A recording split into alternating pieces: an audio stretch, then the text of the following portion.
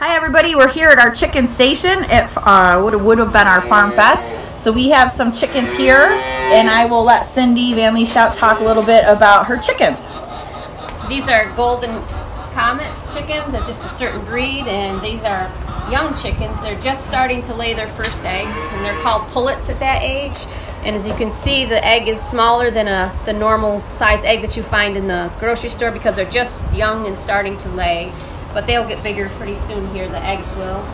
And they start laying eggs at about 4 to 6 months, and they lay eggs for 2 to 3 years, and then they just stop laying, and we get a new batch of young chickens and start all over again. They eat a grain that's made of corn and soy and some seeds, and they drink water, and they have a nest that they lay their eggs in. There's chickens in the nest. This is where they lay their eggs. They're busy laying their eggs now. They lay one a day, about one every 22 hours, so you usually get an egg from each chicken per day. And this is a brown egg, and in the store you see white eggs also, and there's all different colored eggs. It just depends on the breed. It doesn't change the taste or the nutrition of the egg. They're all the same. They're all eggs, the same nutrition, but they have different colored eggs. These have brown eggs. And then, do you want to go over to? Yeah, we can go over. We have some, so those are your laying hens, and we have over here, these are what would be considered your meat hens. So these hens won't really lay any eggs, and they're just babies right now. But in about 6 weeks, they will be big enough to be your meat hens. So those are the chickens that you see in the grocery store.